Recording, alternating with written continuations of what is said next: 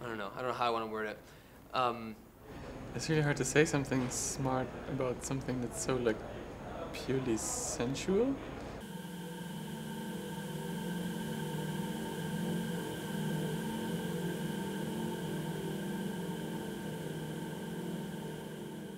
That was the most insane thing I've ever been a part of.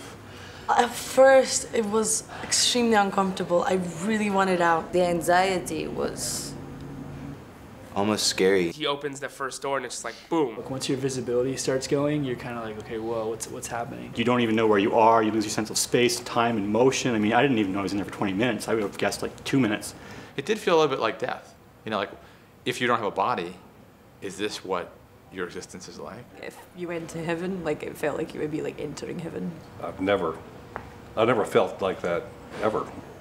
Forms are appearing in front of you. Fractals and B waves that just moved around in a clockwise direction and a counterclockwise direction. Different patterns emerging that cross-fade into each other, that spread out. And the shapes were so beautiful, so beautiful. The colors melting into each other, patterns just swirling around each other. Things flying through the air and faces and like pieces of wood and stuff that like I knew wasn't there. Electric crackling around me like lightning, sort of, but on a tiny scale. You don't know if you're focusing on something 10 feet away or if it's right here. I was always staring in front for some reason, and then at some point I turned around and it was the same thing. You're sort of like, oh, I'm on another planet.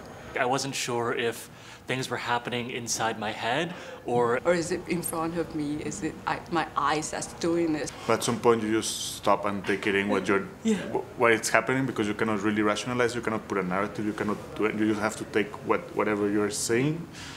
And it's not just kind of a loss of consciousness, a loss of boundary, but it's also very consciously produced, right? So it's aesthetic, so it's paying attention to different patterns. So it was really exciting. I want to do it again. I'd like to do it again. Do it again. I've got to do it again. Yeah, I would definitely do it again.